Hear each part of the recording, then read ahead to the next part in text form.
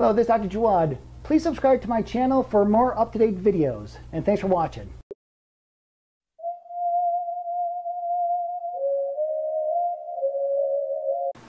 Hello everyone, this is Dr. Jawad. In this short video, I get a lot of questions and I deal with a lot of patients on a daily basis who are really stressed out. I mean, stressed out to the max. And the question is always, how do I lower my stress? The thing is, we can't lower the stimulus, but what we can do, we could help change our body's reaction to the stimulus thrown at us. And what it is that's cortisol. Cortisol produced by the adrenal glands, which are corticized glands that sit right on top of the kidneys. Adrenal glands, those are our stress glands, and one of the things they produce is our stress hormone called cortisol. Now, cortisol is actually good for us, okay? So back in the days, it's part of our fight or flight response. When we got attacked by the next village and we had to get up and run to the next area where we're going to plot our land, that was good because the stress hormone allows us to do that. However, now in the 21st century, due to stresses, we are stressed out all the time, so that cortisol is being produced with the adrenals is being released every single day on a daily basis, and there's no downtime. So this is why we're getting stressed out. Now we're getting so stressed out. Now cortisol, again, if it's high, okay, it's going to lead to weight gain. It's going to lead to puffy face in the form of Addison's disease. You're going to get anxiety, fatigue because you're going to be stressed out all the time, and also to high blood pressure. Now, the flip side is if your cortisol levels are too low, which that's not a good thing either, you're going to get weakness, you'll get fatigue, you'll get low blood pressure, and also too, you get craving salt, okay?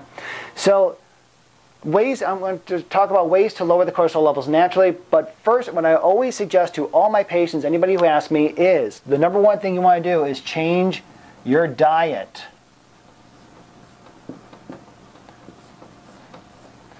Again, you want to change the diet. You want to get rid of the GMO foods. You want to get rid of the high fructose corn syrup, the sodas, the breads, the pastas, the dairy products, the packaged meats. They're loaded with just stuff that's going to not help you with your stress response. So first and foremost, what I always suggest is you want to increase your growth hormone levels naturally. Now, as we age, right around 50, our growth hormone levels decrease as we age. But the problem is, the growth hormone is a hormone that helps balance out cortisol. So when we do things, this is why when we exercise, we actually lower our stresses, because the main goal is to break up your growth hormone levels. You want to bring this back up so it will help lower the cortisol. Now again, exercise, whether it be walking, whether it be, again, aerobics, or like swimming aerobics, or working out in the gym, or CrossFit, or what you want to do, you want to start off with some type of activity. I always recommend start walking. If you start walking 3 times a week, 20 minutes first thing in the morning, that is going to help kickstart lowering your cortisol levels naturally. So you want to do anything that's going to increase your growth hormone levels. 2, you want to add vitamin D3 and vitamin B1 and vitamin B5 into the diet. Now, there's a couple different ways to do this. If you live in the coast and if you could be out in the sun for half an hour, get that nice sun exposure of vitamin D, that's great. That's a way to lower cortisol levels naturally. However, I live in the Midwest, so I always recommend to my patients, and really everybody, is vitamin D3, you want to get a minimum of 10,000 IUs per day. Now, vitamin D3 is a fat-soluble vitamin, so you also want to take it with a meal that contains some fat. You don't want to take D3 on its own, and you want to take it first thing in the morning. Also, too, B1 and B5. The B vitamins are phenomenal for the nervous system, anyways. But however, B1 and B5, they're predominantly good for helping the adrenals. Now, again, when you assist the adrenals, you're going to help balance out the cortisol levels. Next, omega-3 fatty acids. Now, omega-3 fatty acids, where you're looking at the component, the EPA and the DHA. You want to get a minimal amount of 1,000 milligrams of EPA. You want to get a minimal amount of 1,500 milligrams of DHA on a daily basis. EPA is good for overall systemic inflammation, and DHA is good for the brain and the eyes. So you're going to help, if you balance out the inflammation, you're going to lower the cortisol levels naturally. Also, too, you can find a lot of the omega-3 fatty acids in fish.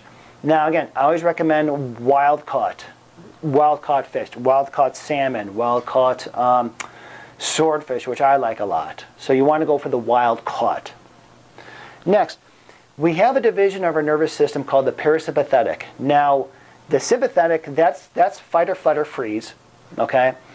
Now we have the parasympathetic, which is rest, digest, and repair. That's going to, you want to do things that stimulate the parasympathetic division of the nervous system.